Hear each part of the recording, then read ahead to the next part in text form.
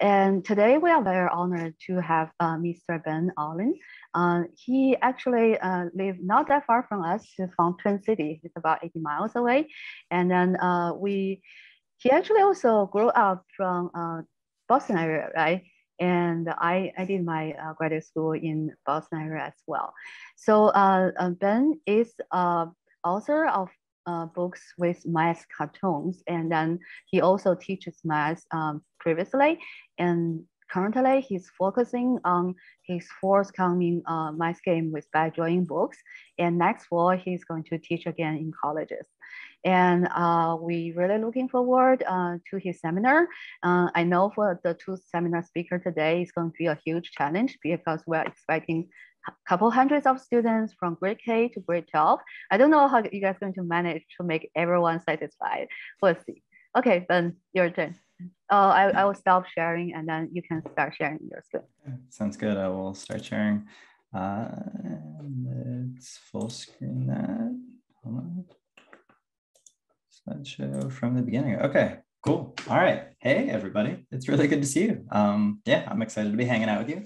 Honored that you got up early on a Saturday morning to think about math and talk about math. And so this is my talk. And as you can see, it's titled, this is not the title of the talk. Just because I like a title to contradict itself. That's my my main goal with the title, is it should confuse the listener. They don't tell you that in school when they're teaching you to write books, but that's what you want from a title, is confusion. And that cartoon also, possibly a confusing cartoon right now. Why is the snake talking to the computer? I'm hoping by the end of our hour, will that cartoon will make a little more sense. First, what I'm going to do, since we have not quite the whole world in here, but like, I don't know, you guys are, what, 250 of you right now? Let me check the number at the moment. Oh, 271 participants. Okay, so it's not all 8 billion people on Earth, but we're getting close. Even so, I do want to hear where people are coming from. So let me briefly turn back on the chat. And now it should be on, I believe. So go ahead and tell us what's your name, where, I guess we can see your name, where you're coming from. Cool, we got Minnesota, Toronto, Texas, all the great places. Rochester, cool. Somebody local preparing for spam. Iowa, cool. So someplace named Jennifer in Iowa. Oh, Jennifer is the person and Iowa is the place. That makes more sense. I thought there was a town called Jennifer, Iowa, which would be cool. New Jersey, Massachusetts. Oh, Lexington is right next to the town where I grew up. Minnesota, Texas, Wisconsin, Minnesota. Amazing. Whew. I like how you're all given the location, but nobody's given the thing they love about math. That's okay. I guess it's faster to type where you're from. Everything about math except graphing. Fair. Logic puzzles, cool. We have Michigan, we have California, we have Rochester, we have Massachusetts. Math in general, I love that. Just all the things about math. Mars, beautiful place to be from. I mean, it's dry, but lovely. You know, the color of the soil is really literal equations, cool. New Jersey, exponents. Interesting. Okay, Gavin from New Jersey really loves exponents. Differential equations, a beautiful branch of mathematics. Oh, thank you, Helen, for reading my books. Quadratics, Texas. I like to think that possibly someone is from the city of quadratics and someone else, their favorite thing about math is Texas. It's possible. Congruence, Arizona, algebra. Okay, amazing. I'm going to turn off the chat in a moment. I realize possibly not everyone has gotten a chance to share their love, but I'm gonna stop it there. Exponents, Florida, Texas, cool. All right, well, thank you, that was fun. That felt to me like turning on a fire hydrant and just getting this like torrent of information from you delightful people out there in the world. So thank you for sharing your, where you're coming from with me. And this is something at the end of the slide, on the last slide, I'll show my email and my website. And so if you would like to have more of a one-on-one interaction with me at some point without, 249 other people listening in, feel free to send me an email. I always love talking to students. Okay, so today we've got, I should check the time. Okay, we've got another, well, let's say 45 minutes. And in those 45 minutes, we're going to be really efficient. We're going to do 5 adventures. That's about 9 minutes per adventure. I think we can pull it off. To me, this is what math is about. Math is about adventures. The cool thing you do with math is you start with one idea, a simple idea, like a triangle. And then suddenly it starts multiplying and multiplying. You combine triangles, you're making squares, you're making higher degree polygons. And from a little simple starting place, you can go on a huge adventure.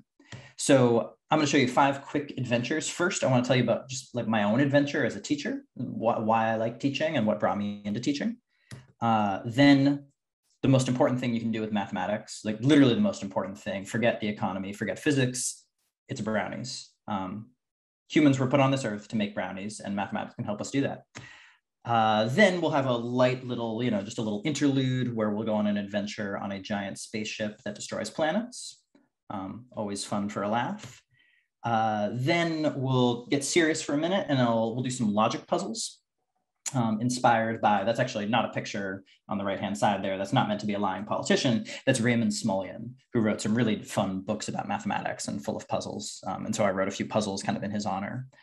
And then finally, we'll come back to that first picture and to the title of the talk, and we'll talk about paradoxes, that's one of my favorite things in mathematics, because paradoxes are when it's like the whole universe stops making sense. And there's nothing more fun than that. I love it when the universe stops making sense. So first, the adventure of the teacher, that's me. So I'm even though right now I'm spending all my time writing books, and so I haven't been able to do much teaching the last few years, I love teaching. I love hanging out with students, even little tiny digital rectangle students like you guys on the screen. Always a pleasure to see you. So, why did I get into teaching? To me, it was three things. One is I love ideas, and teachers get to share ideas. Two is I love people too, and people are good at thinking about ideas. And three is that I love psychology, and I love seeing how people think about ideas. And so I thought math teaching would be a cool way to get to practice all of those things. Now, what I found though, is that for a lot of people, stuff like this does not make them happy to see. And now you guys are all awake bright and early on a Saturday morning, so I expect that you guys enjoy seeing mathematical symbols on a page. But what I found is you would show something like this to students.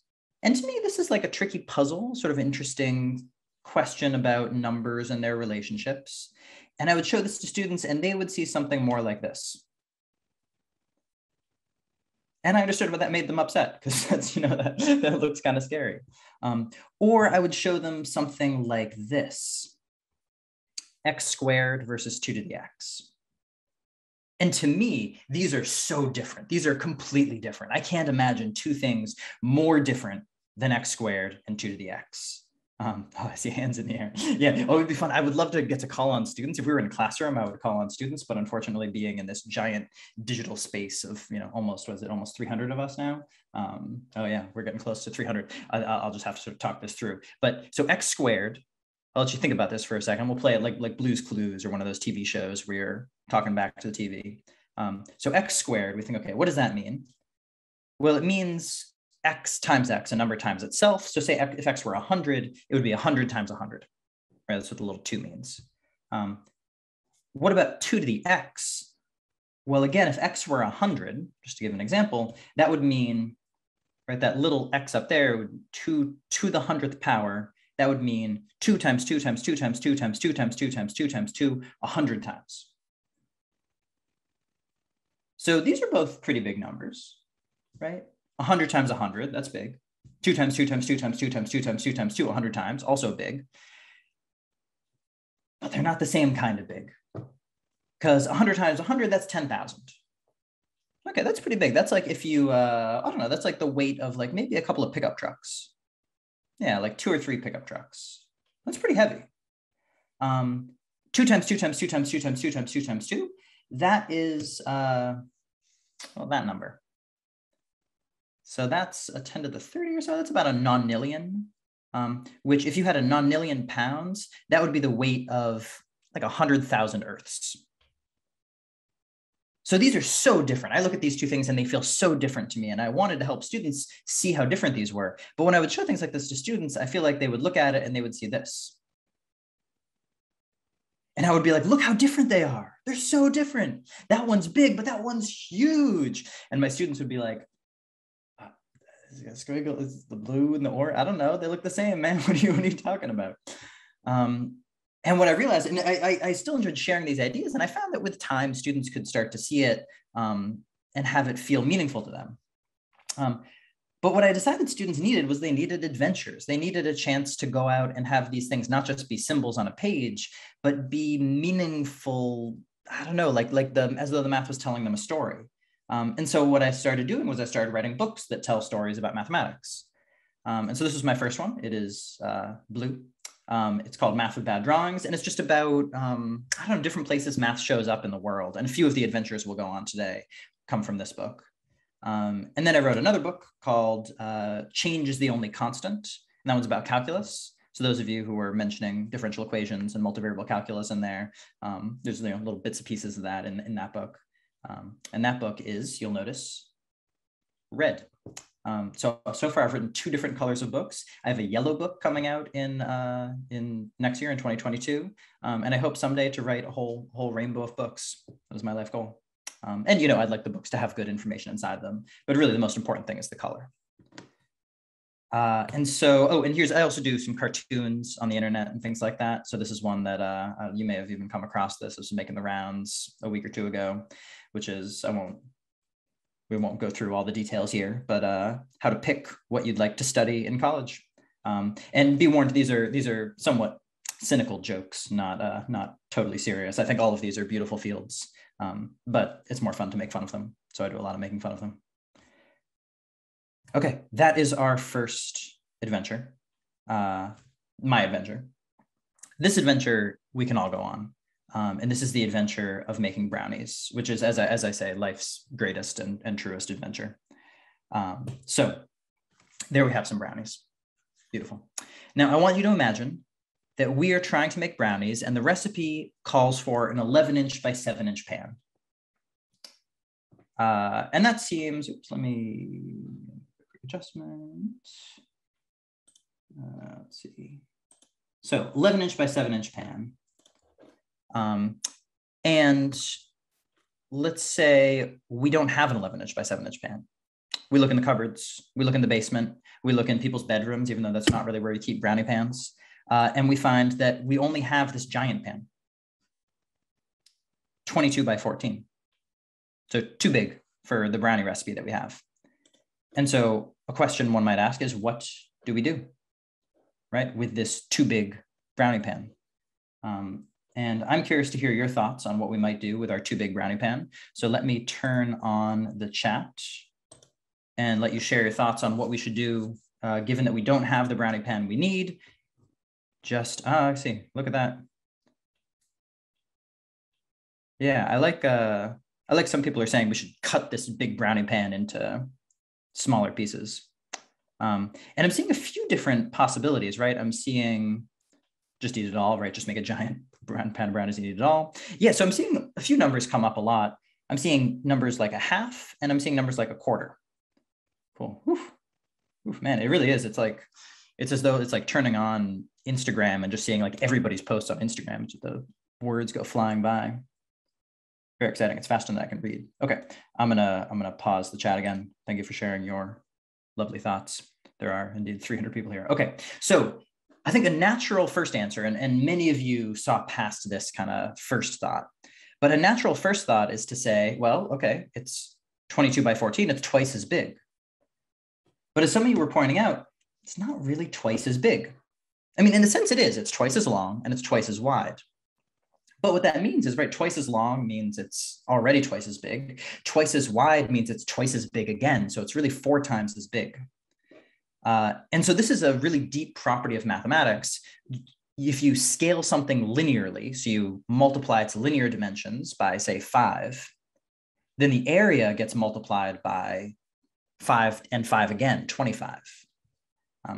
And this is actually something, if you ever study fractal geometry, this is like almost the essence of what dimension means. Like, what is a dimension? What does it mean? Well, it's when you multiply something to make it bigger, how many times bigger does the whole object get? Cool, so that's sort of interesting. All right, now let's suppose that and this is where it gets quite important, because it seems like, I think if you just look at this, like, okay, twice as big is twice as big. I don't know, it's like, it's the same thing fundamentally, just different sizes. But I'm gonna argue that that's not necessarily the case. So let's imagine, okay, we've got our giant brownie pan. We make our 4 times as much brownie batter. So we've got a huge thing. We just used like 12 eggs to make brownies. And then we realize, oh, you know what we forgot to do? We forgot to check the basement. No, we did check the basement. We forgot to check the attic. And so we go up to the attic, and actually we have 4 little brownie pans that are exactly the right size for the original recipe. And so we're like, oh, that was stupid. We made this giant thing of brownies when we did have the right pan if we just looked for it. So now we've got 2 choices.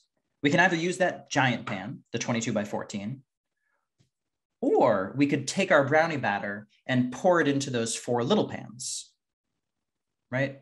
So instead of doing 1 giant pan, do 4 little pans of brownies. And my question is, does it make a difference? Do we care? And once again, I'm going to briefly turn on the chat and allow you guys to share your thoughts on whether it makes a difference. Okay, so yeah, no difference. Some people are saying maybe it takes longer. Oops, yeah, I'm seeing a few, most of the answers going by are no, they're going by too fast for me to read them. I'm seeing occasional people saying, you're right, it might take longer, different cooking times, could be, right, it might be easier to fit the smaller ones into the oven. I think that's a nice point. Giant pan might not fit in the oven. We're gonna need a big oven. Okay, interesting. And now I'm seeing a few people start to mention the same issue. Okay, I'm going to cease the, there we go. In fact, right where I stopped it, it's just like stopping a roulette wheel as it spins. There is one crucial difference I think that's worth thinking about here, which is easiest to see if I look at a picture. So here's a picture of the 4 pans all put together and the 1 giant pan. So think about that giant pan. Look at those brownies. How many corner pieces are there in that giant pan? Well, 4, because that's how rectangles work. So there's 4 corner pieces. And then what else do we have? We've got a fair number of pieces along the edge. So if you count those up in the picture, you'll get 24 edges. And then there's all the pieces in the middle. And it turns out it's mostly middle pieces. But what about the other one? You're not going to get the same numbers here, right? How many corner pieces in 4 pans? Well, there's 4 in each corner. So 16 corner pieces. And then edge pieces, well, let's see, we've got a bunch, 8 edge pieces in each of the little pans, so 32 edges. But it's the same number of pieces overall, so you only get 16 centers. So there's something different here, right? It's the same amount of brownies, but this one is sort of an edge-heavy way of doing things. And this one is a center-heavy way of doing things. It's mostly center. And this is actually a really weird property of shapes in general. Small shapes and big shapes are never just the same version of different things. Small is different than big. It's just fundamentally different because smaller things have more surface area compared to their interior. And big things have more interior compared to their surface area. And it's just because when you make something bigger, right? If you were to take me and make me twice as tall, so I'm now, how tall am I? Let's see, I'm between 5.5 and 6 feet now. So I'd be almost 13, 11 to 12 feet. Yes, I'd be between 11 and 12 feet tall if he doubled me, right? So I'd be quite big. I'd be a great asset to your basketball team. Just pass me the ball and I drop it right in because I'm taller than the hoop. But I would be a totally different creature. It wouldn't just be me, but twice as big. I would have 4 times as much skin, weird to think about, but there would be 8 times as much internal organs. And in fact, the reason you don't see people this tall is my muscles would be, my muscles would be 4 times as strong, but I would be 8 times as heavy. So I would be trying to walk around and just collapsing under the weight because my muscles wouldn't be strong enough. And so when you double something in size, even though it kind of looks the same, especially if you zoom out, it looks the same. It just isn't. It's different. It's a different object. And that's one of the essential lessons of brownies. Now, here we come to the very important question. And I got to turn on the chat again for this. Do you prefer the edge-heavy approach or the center-heavy approach? Do you guys want those crispy edge brownies with a little bit of crisp on it, or do you want the gooey, soft center brownie? I'm going to turn on the chat, and this is, is it the most important question in human life? Yeah, probably. Okay, we got votes for center, edge. Oh, interesting. Oh, it's already divisive here. Edge, crisp, edge, center, center, edge. Okay. I appreciate the people saying goo brownies. We got people saying crisp. We got people saying edge. Wow, this is much more evenly divided than I might have guessed. Okay, a lot of different opinions here. A lot of opinions. Crisp, crisp, crisp, both. Both. I admire both. I think both is a very balanced way to approach it. Okay, all right. I'm gonna pause the giant chat again. Full pan. I think full pan is a great answer too. Just eat the whole pan. Now, in my opinion, and this is just my opinion, everyone who said edge is just wrong. It's got to be centered. You want those gooey center brownies. And I'm sorry, you edge people. I'm sure you're beautiful people in every way, but you and I would just disagree on this. And here's what's really sad for me, center people like me, is it's easy to get more edge, right? More edge, all you have to do, in fact, you can buy special brownie pans like this. All you have to do is add more surface area, right? Add more perimeter. And there's lots of ways to do that, right? You see, you can add, right, this one over here, like breaks the brownies down into tiny little bite-sized ones. You can make it a zigzag shape. You can kind of add more, oh, actually that one, yeah, that adds more edge total. There's lots of things you can do, but if you want more center brownie, you are kind of stuck. Mathematics doesn't let us make more center brownie without edge. You need some edge. And so a square is honestly pretty good. The very best you can do, if you try to picture what's the shape that has the very least edge, you might be able to think of it. The very best you can do for 2D shapes is going to be a circle that has the least edge you can do. But really the best you can do if you're a center person like me is just make a bigger pan of brownies. That's your only move. You're not going to find a better shape than a circle. You can't do any tricks like these special pans you can buy. So you're just stuck making a bigger pan of brownies. But luckily, we at least do have that solution. We can just make giant, giant pans of brownies, which has the other benefit of then you have lots of brownies. Okay, that is our second adventure. Let me see how I'm doing on time. Perfect, cool. Now on to the adventure of the Death Star. Are you folks familiar with the film franchise known as Star Wars? Gonna get some nods if that sounds familiar to you. Okay, it may have crossed your path. It's they sell billions of tickets. Very popular film franchise. So I was curious as I was thinking about Star Wars, and this is when I was writing my first book, and I was thinking, isn't it weird that they have a giant spherical space station? You don't really see that anywhere, right? Other books, other movies, they don't tend to do spheres. So let me ask you guys first, actually, and I'll turn on chat again. If you were designing a giant space station, what shape would you pick? How would you design your space station? And let me go ahead and turn on chat. So tell me, what shape would you go for? We got spheres, polygons, pentagons, pyramids, rhombuses, Pikachu shaped, like the droid ones, cool. Whew. Triangles, rotational symmetries, streamline it, very cool. Icosahedron, blobby triangles. Okay, a lot of good options. Donut shaped, pipe shaped.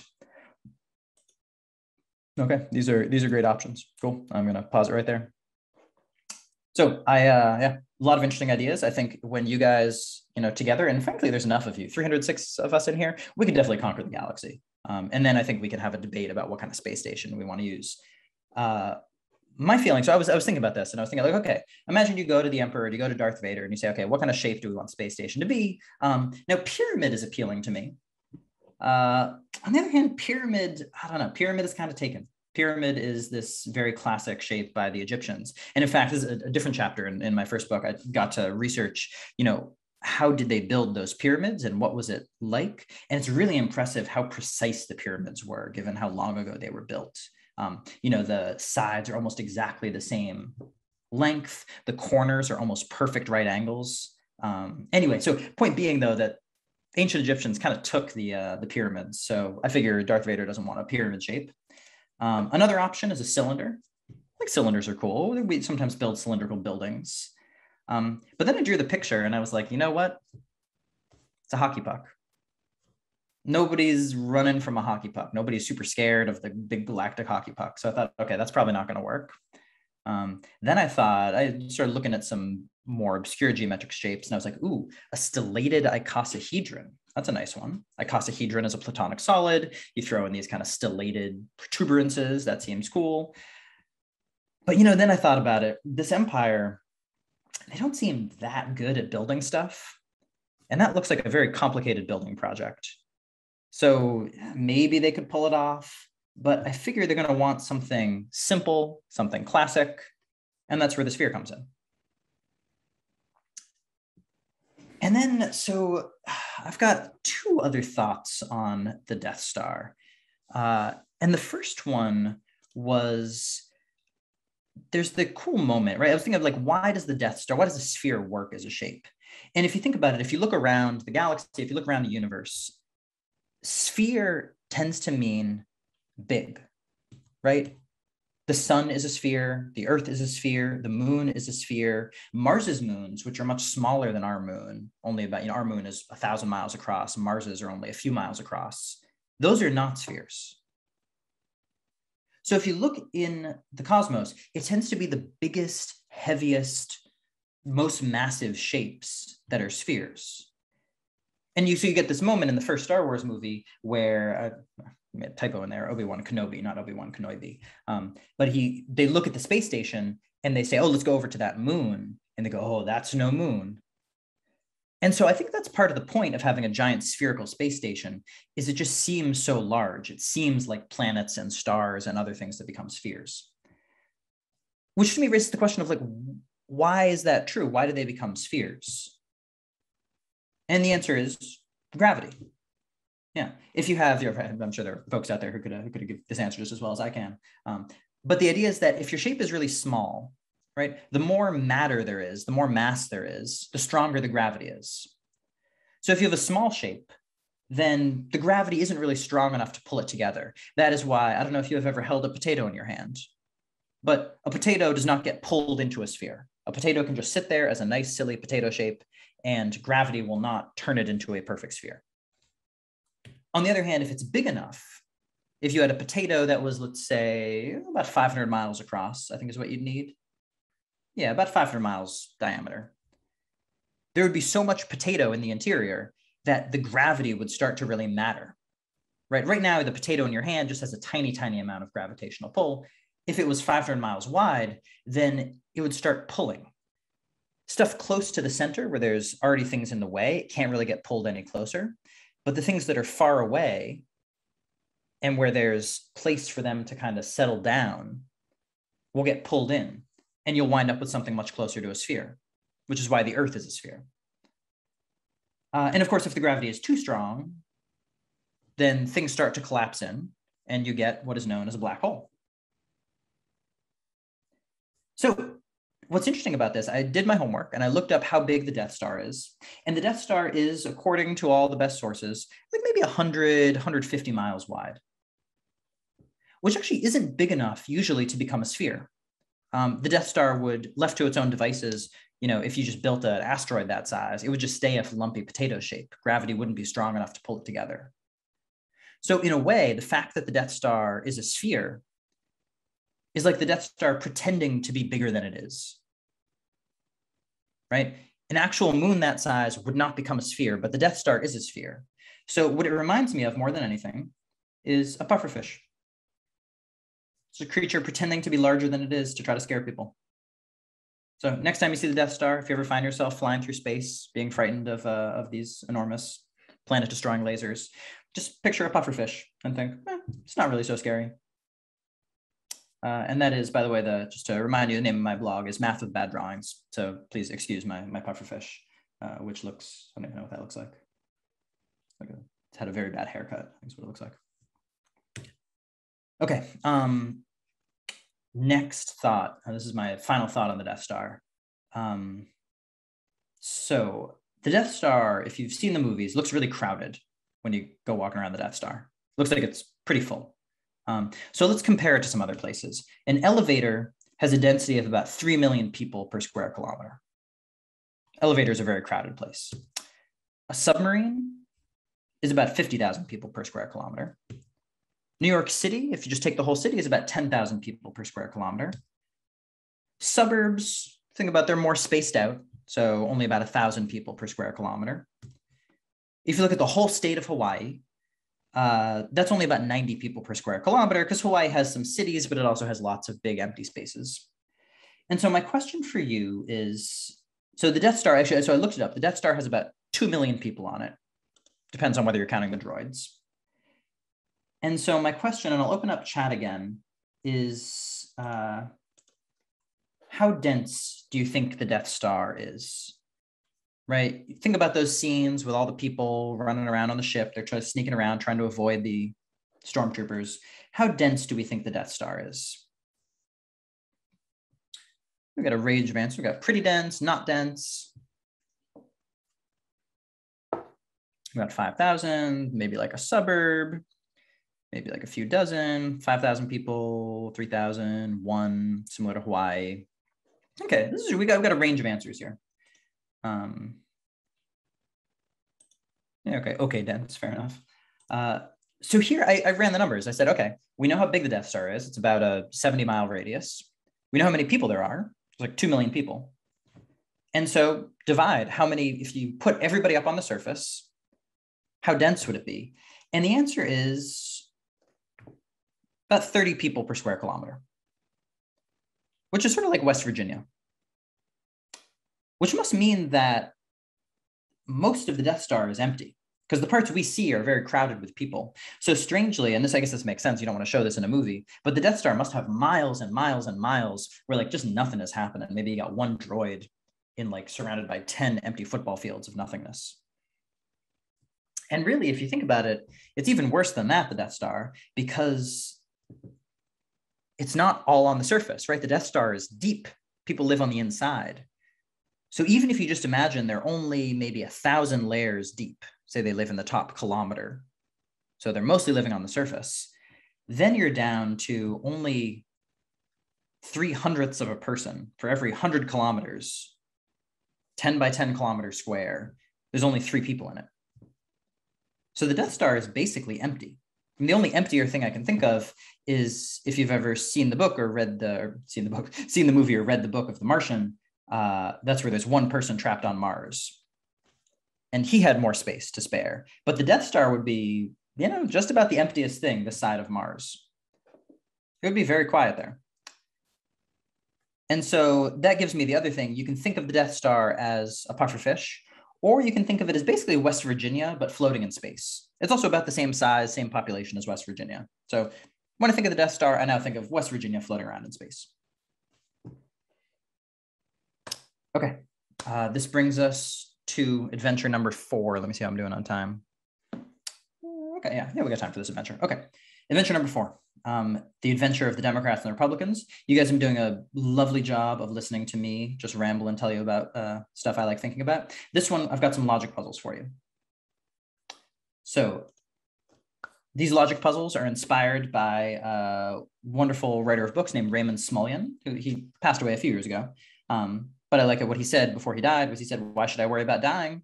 It's not going to happen in my lifetime," which I think is a very admirable attitude and true. And you can sort of see in that joke that he was really interested in logic. That was what he loved more than anything, was logic. And so you may have actually seen his puzzles. They're the ones that are something like, you come to a road where everybody is either someone who always lies or always tells the truth. And then you have to figure out, what do you ask the person, to figure out which way to go on the road. So I decided, just after he died, and I'd just been reading some books of his. You guys know that puzzle. Oh, cool. Yeah, that's fun. Well, I'll tell you what, I'm going to give you, if you like that puzzle, I'm going to give you some other puzzles that are very similar in style, and we'll share the answers in chat. So I decided, let's try to write some puzzles like his, but I figured let's make it a little bit different. Instead of having people who always lie and people who always tell the truth, let's have 2 types of people. And I said, well, what do we call these 2 types of people? I said, well, okay, we're here in the US. Let's call them Republicans and Democrats.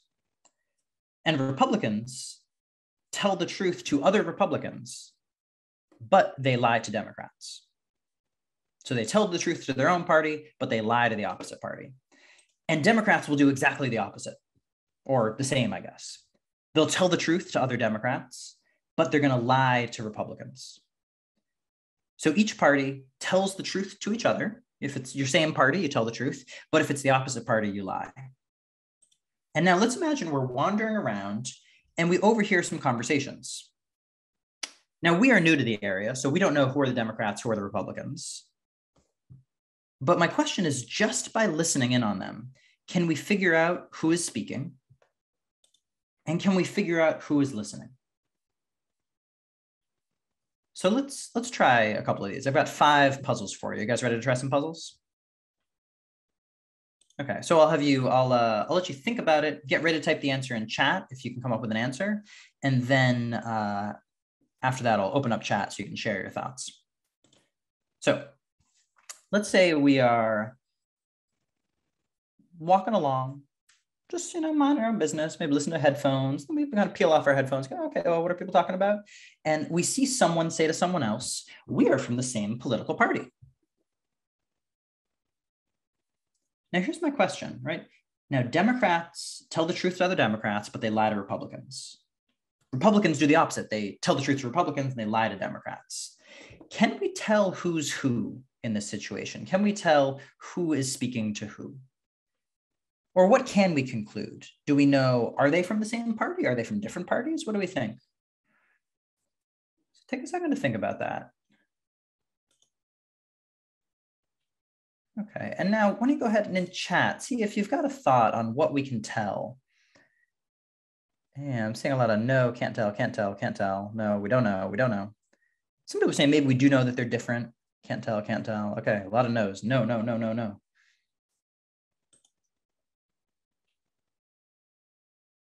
Wow, yeah, a lot of no's. Whew, yeah, to me, that's like, if you just saw the answers, you'd be like, wow, Ben must have asked a really obnoxious question. It's just saying no, no, no, no, no.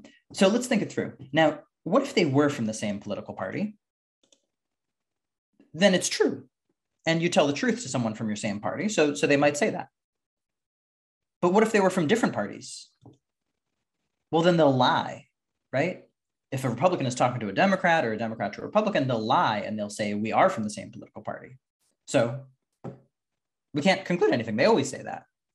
Whether they're talking to the same person or the other party, they're always going to say that. This is the kind of thing they always say. So I'm with you guys saying, no, we can't really conclude anything. Here's question 2. So we keep walking along and we hear someone say to someone else, you and I are from different parties. We're from different parties. So here's my question is, can we conclude anything from that? What does that tell us if we hear someone say, we are from different parties?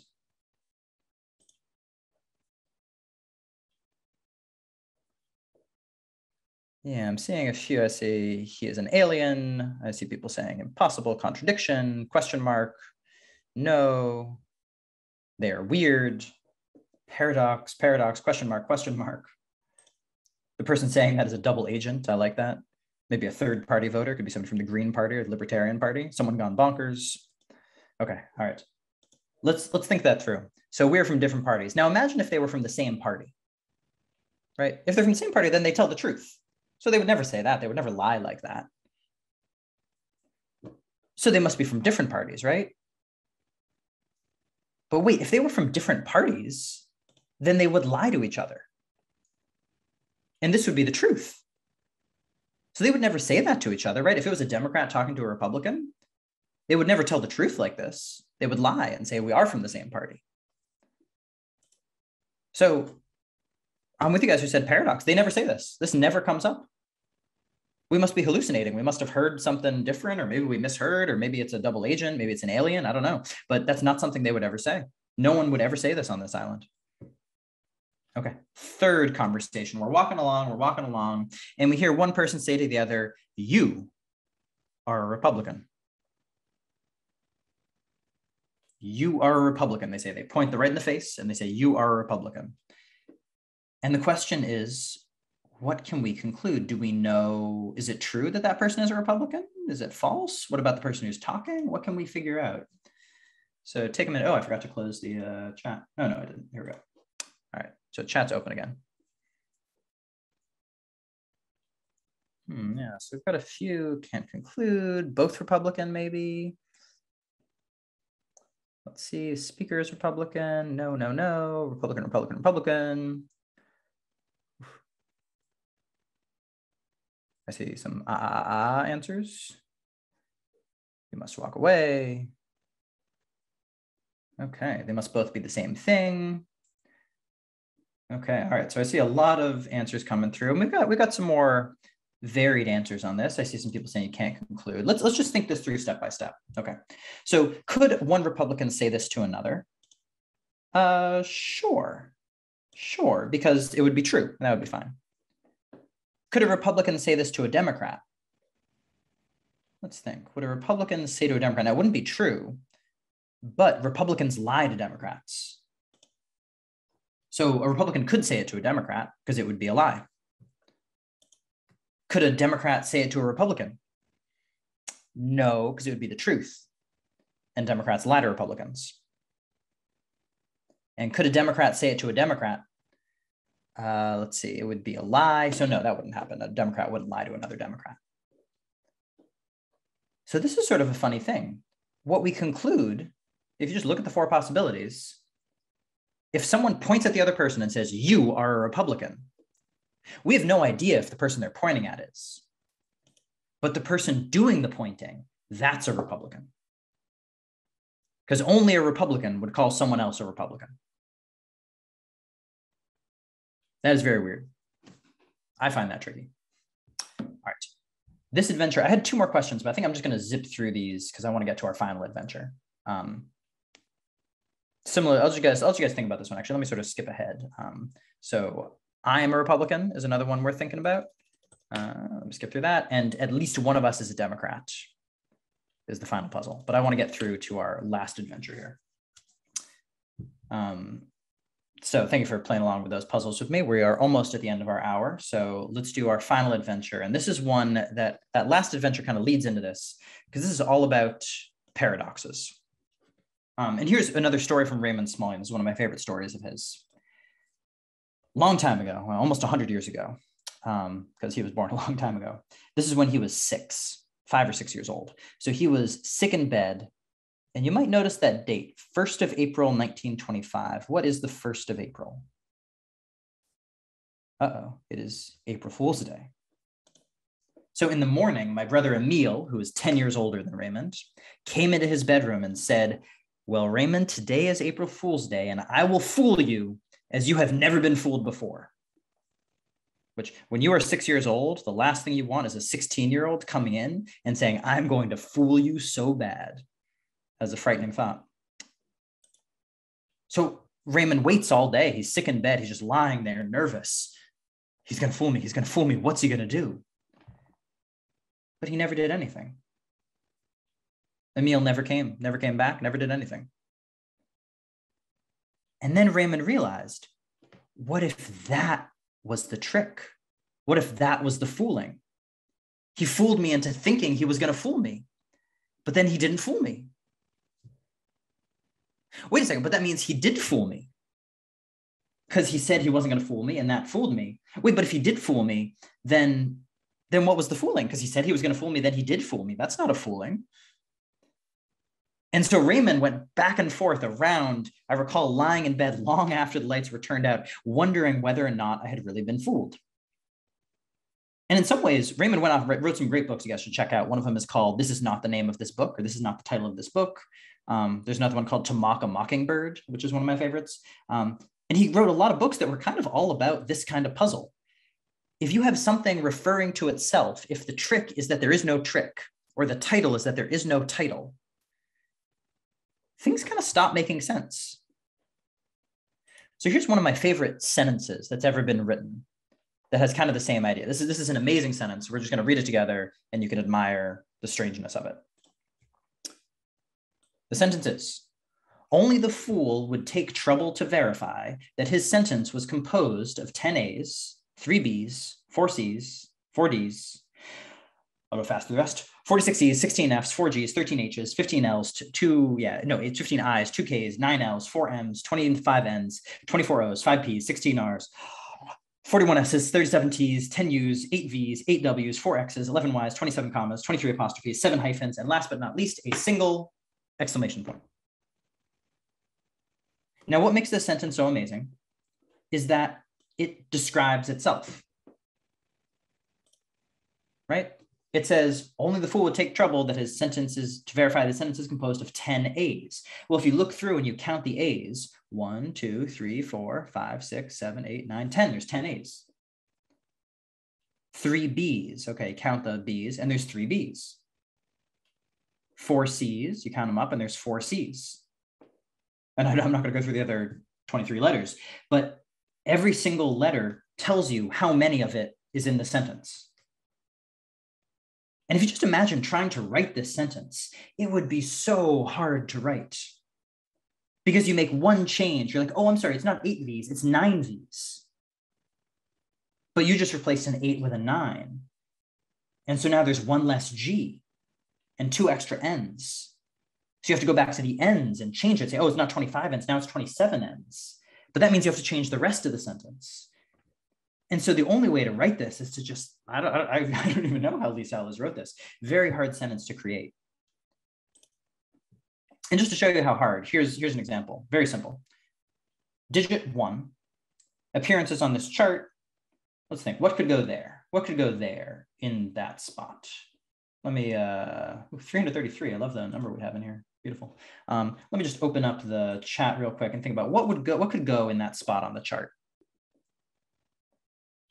I see some 1, 1, nothing, 2, 2, 1, nothing, nothing, 1, 1, 1, 1.5.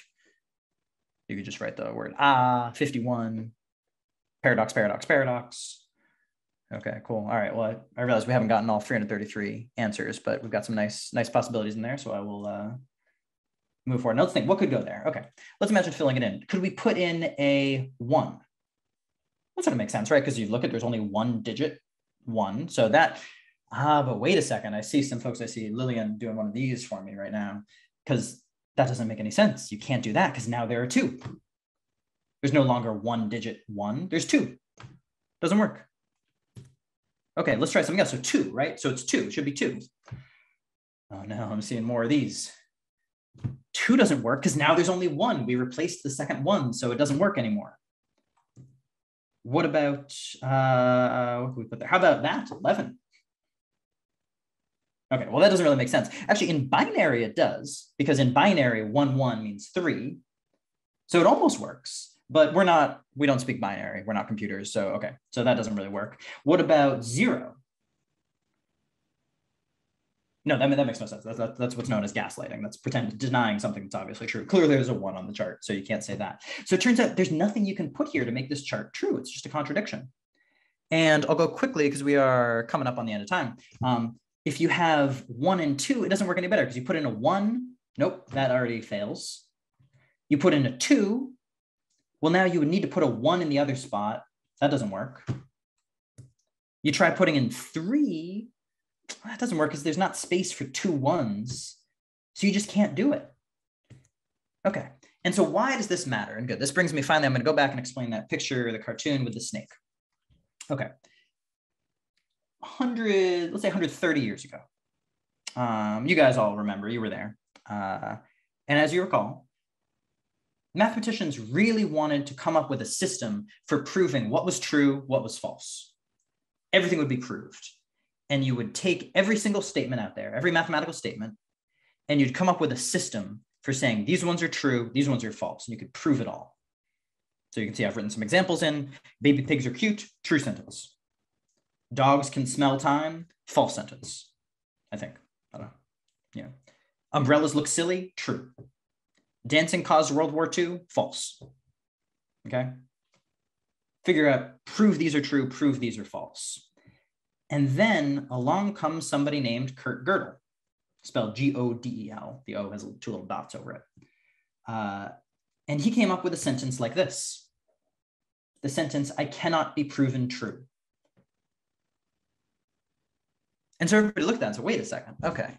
So if you prove it's true, then it must be true. But it says I can't be proven true. So that would be proving it false. So if you prove it's true, then you've just proved it false. Okay, well, okay, that's crazy. Okay, so we can prove it false, right? But if you prove that it's false, then it definitely can't be proven true because it's false. And that means you've just proved it's true because the statement says I can't be proven true. So if you prove it false, then okay, you're proving that it's true. It really can't be proven true. And if you find that a little bit confusing and head spinning, you are not alone. Mathematicians found this very upsetting. They said, why did you bring a snake into this party? And Kurt was like, I didn't bring the snake. The snake was here already. The snake was part of arithmetic. And here's why this upset people, because they've been working on this big project where they were going to prove everything in mathematics, like a big tower, where fancy stuff like differential equations and Fourier analysis gets built on calculus, and that depends on algebra, and that depends on arithmetic, and that depends on really simple assumptions that cover all of mathematics. Just a few simple assumptions. And they were almost there. They felt like they were really close, and they were like, oh, this is going to be a beautiful tower. We'll prove everything. By the way, what's the bedrock going to be? What's going to be in that bedrock? And they were like, oh, we'll come up with something for the bedrock. We'll come up with something that all of math will depend on. And what Kurt Gödel showed is there is no good bedrock. There isn't a good system for proving everything. And that was very upsetting to everyone because they've been working, at this point it was 1930, they've been working, you guys remember, you were all there. They've been working for almost 50 years on this project. And then it gets proved that the project is never going to work. You can never build a perfect tower.